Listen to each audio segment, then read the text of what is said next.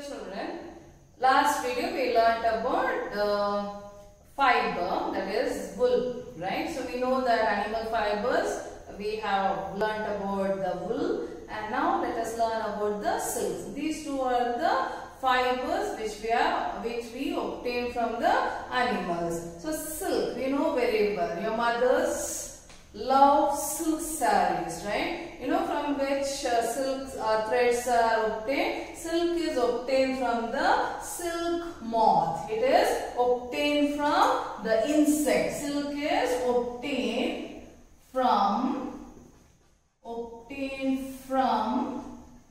silk moth.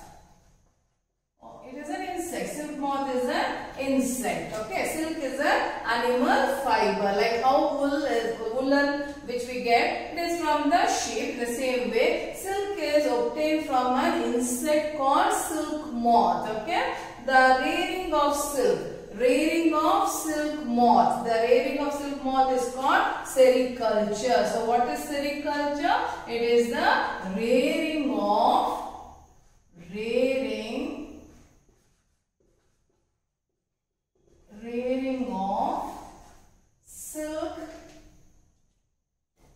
silk moth or silkworm. Rearing of silkworm to obtain silk. Rearing of silkworm to obtain silk is called sericulture. So let us see the life cycle or the life history of silk moth. Life history or the life cycle of silk moth. So I have drawn the diagram here. So we have a male silk moth or the female silk moth, right? So the female silk moth will lay eggs. It will lay eggs. It will lay hundreds of eggs. Okay, and these eggs will hatch out. They will hatch out. When they hatch out, we call it larvae. From the eggs, whatever comes out, whatever the insect that is comes out, the larvae, right? It's called the larvae. From the eggs, the larvae will hatch out, which we also call it caterpillar. As soon as the larvae comes out, it starts feeding. It starts feeding, and it will start feeding on the mulberry leaves. As you know that the silk moth, that is female silk moth, will lay eggs on the mulberry leaves, and these from the eggs, the larvae will hatch out. As soon as the larvae comes out, it starts feeding on. It will day and night will be feeding, and it will increase in its size. Okay. So after say some 25 days or something, it will till 25 days it will be eating. 25 to 30 days it will be eating day in and day out. Day and night it will be feeding on the mulberry leaves, and they grow enormously. Their size will be increased. Okay. As soon as they complete that 25 days or 30 days, then they get into the next stage of their life cycle. The next stage of life cycle is pupa. Okay, the pupa. So as soon as they come to pupa stage, they weave a net. They weave a net so that they can attach themselves. They can hold on to something. Okay, so they grow a net. They weave the net, and so that they can attach onto something. And afterwards, what happens is that they will be moving their head in the form of 8. They move their head in the form of figure 8. In the form of 8, it will be moving its head. As it moving, it will be secreting a fiber. It secretes a fiber which is made up of protein. And this fiber, as soon as it comes out, it gets hardened. And this continues. It will be moving its head in the form of 8, and it will be secreting that fiber. And this fiber, as soon as it comes out in contact with the air, it will get hardened, and it will completely cover itself with that fiber. Then we call it cocoon. Right? Then inside the cocoon, the silk moth will be growing. Okay, so this is the life history of the silk moth. Let us start with rearing of silkworm. So what is rearing of silkworm? Rearing of silkworm, otherwise called sericulture, right? So we know that rearing of silkworm is called sericulture.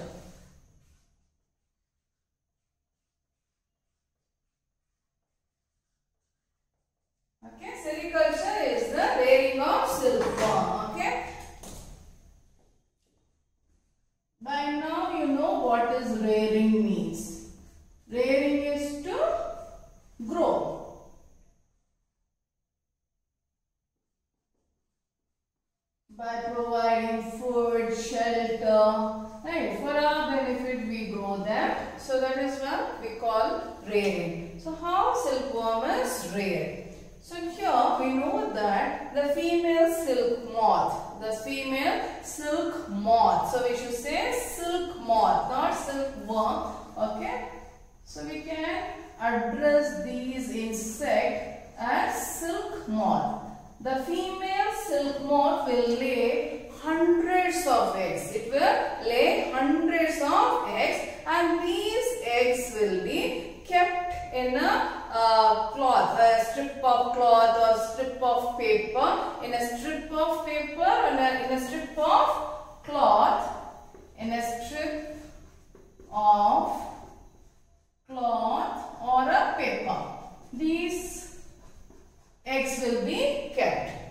Okay, they are stored in the strip of paper or strip of cloth. Then it will be sold to the farmer. The farmer will take this silkworm and they will be keeping in a very hygienic condition, because it should be very clean. Otherwise, they will die. Maybe some infection or some other insect we may feed on it. So they have to be kept in a suitable hygienic condition, and they are kept in a suitable temperature.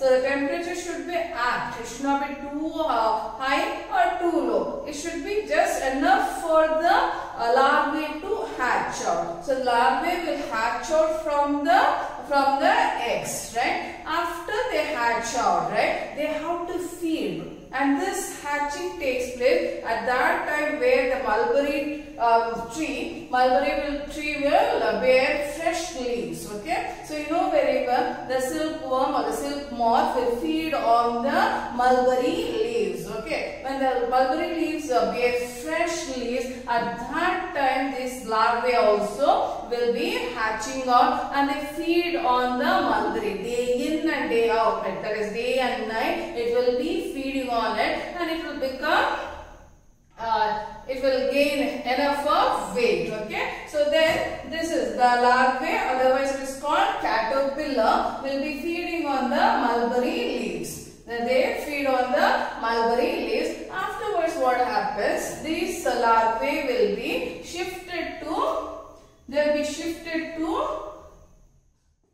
tray of bamboo.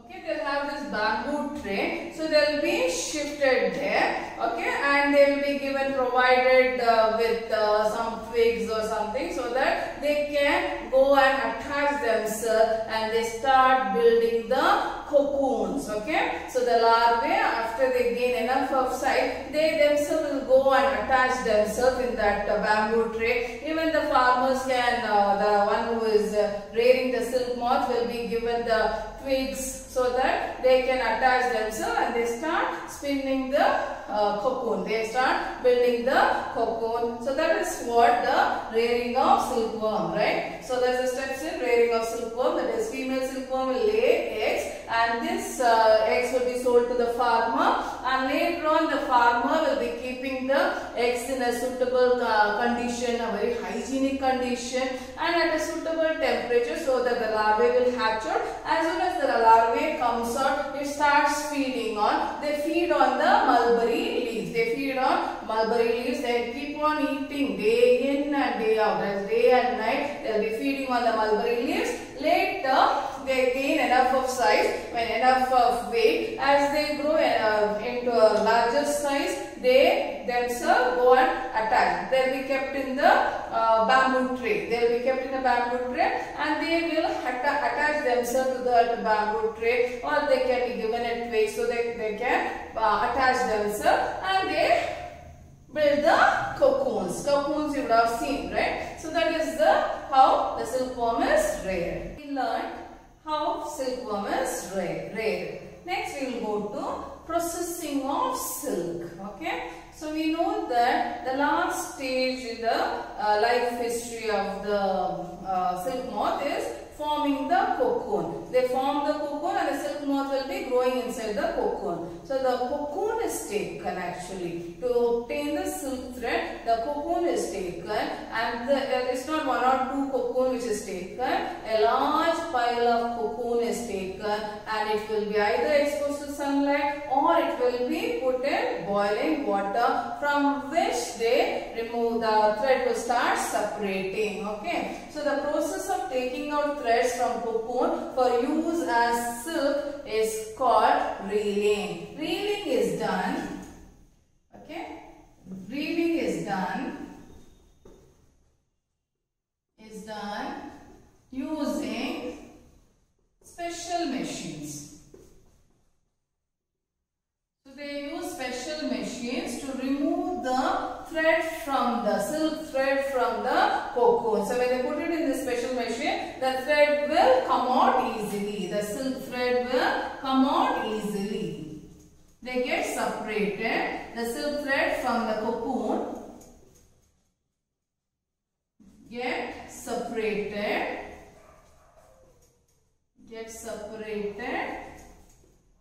And it will be like they will be made into silk yarn.